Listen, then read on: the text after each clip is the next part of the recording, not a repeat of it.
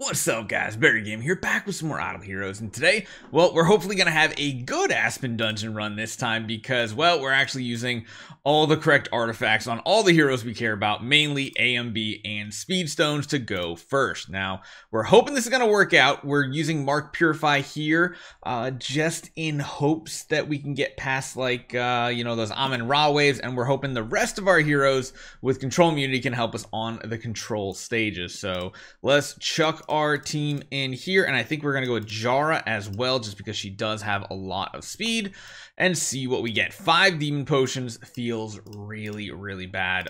We do get some Cloud Island materials, which is desperately needed. We always want that Cloud Island material. That is like the best stuff we can see, plus Stellar Shards. Those two combined are amazing. Don't really care about any of that, and yep, more Stellar Shards, and oh my goodness, that's a lot of Cloud Island purchases. I will take it. You know what? We actually do need spirit, don't we?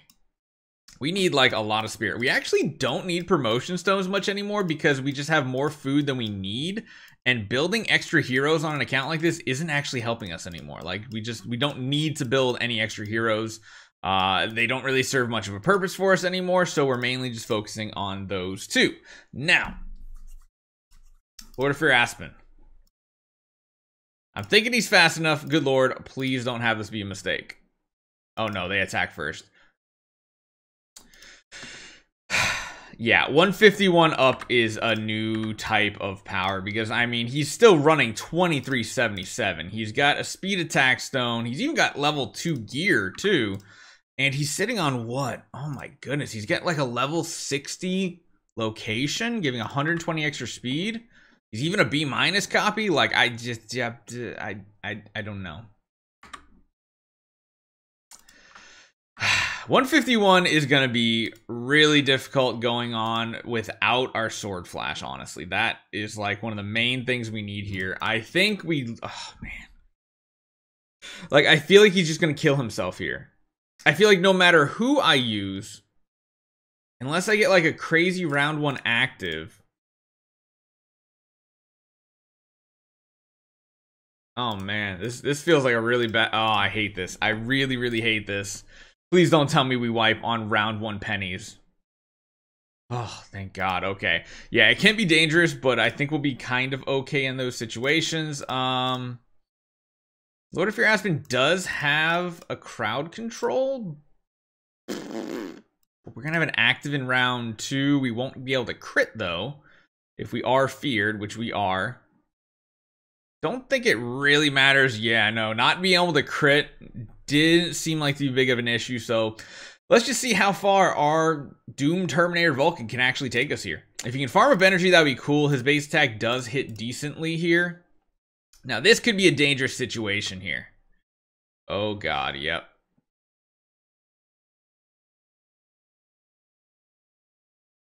Luckily, we get some attacks. I was like, that could have been a huge mistake with that energy drain.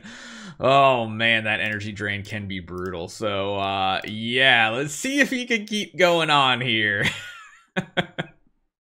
Man, even the basic can get really charged up. Now, the one downside of this hero is he isn't as good as you normally would expect from a hero this powerful, because a lot of his power comes from enemies and allies doing things. Now, this one...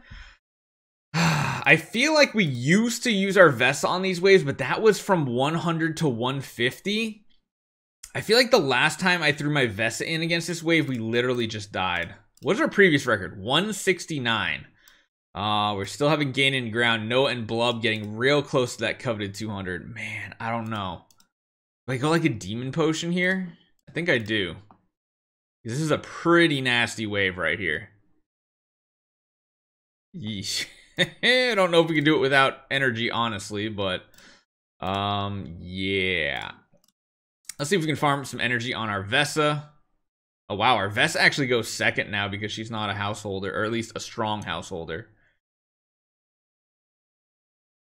Wow, that's a really weird energy bug situation going on right here. She should get a W. I don't think she's going to get energy. No, it's going to be an active to actually kill. Come on, let's see him farm up energy here. That would be perfect. All right, 2 basics, kill. 1 more basic, kill. No, it was so close. Sadly, we can't use any other cool artifacts either besides A and Bs right now, just because we need the speed. Now, there is a Sherlock. We're going to try to do a Star Swordsman Mockman and see how he plays out here. Luckily, there's no, like, Olivia. He is front row, so he does start in ascending form, which is the defensive form. The counterattacks aren't bad, though, and as long as he can survive a bit. Now we're in offensive form. The next active could be huge for the W here. We're still counterattacking. I mean, not too bad. That's not bad. I kind of like it. Plus, I love his animation right here. It's like perfect. Okay. I feel like they're going to attack first no matter what with 2 Rogans at 159. Which means I feel like we do need an active skill here. Oh, they're going to have defense down too on us. Although we don't really take much damage. I think we, I don't know. We might have been able to get away without energy there. That'll be a little iffy. Now this is an interesting one too. I'm going to try. Oof. I don't know. This could be a devastating wave right here. I'm contemplating throwing the Mockman in because his counterattacks deal very good damage. But he has the strongest A and B. Let's just see. Hopefully we get crit in round 1, honestly. Yes, okay. We got the active. Sweet, that's perfect. If he can kill quad waves easily like that, I will love Vulcan for these pushes. Like, if you can get a round 2 active off, that's awesome. It's just really hard because the energy is bugging out. Let me leave Aspen Dungeon and come back in and see if it fixes it. Because, like, yeah, he had an active there, but it only showed, like, 60 energy right there. Man, those pandas hit hard. I almost wonder if running like Balanced Strike is a better situation on these heroes as well. Just get like tons of healing. Let me jump out, jump back in. It redoes our order of heroes here. This is a very, very deadly wave here. If you take it lightly, these Ithquas are going to shred you to pieces. I'm going to go in with an active. I just want a new record at the very least. Oh, that was not even a strong active. Oh, see, the Ithquas just melt your faces with defense down. It's ridiculous. Holy cow. Defense down is ridiculous when you have these Ithqua actives. Maybe I should have run the Mockman since he does... Well, I mean, he wouldn't be able to block because the Drake would be alive. That's an interesting scenario. I don't know. Well, we're going to throw him in and see what he can actually do now. I really hate the energy bugging too. It's so triggering.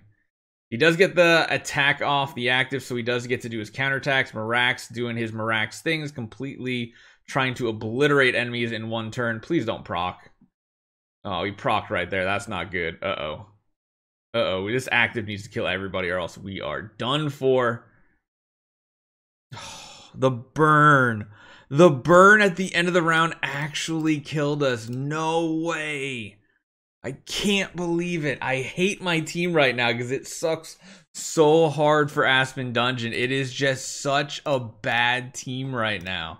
Without a Sword Flash, I feel like the goal of getting like the 200 is just so much lower. Oh god, Marax just slaughtering us. Yeah, I mean, I don't even know if there's a point for us even trying from here on out. At least maybe not making any more videos about it, because even with like the perfect AMB setups and everything, these heroes definitely have some glaring weaknesses. I mean, so much of this comes from allies taking damage and doing basic attacks and all this stuff that as a solo hero, he doesn't perform all that well. So let me know what you guys think. Yeah, I don't know if we're gonna run him much more often. We'll see. See you guys next time.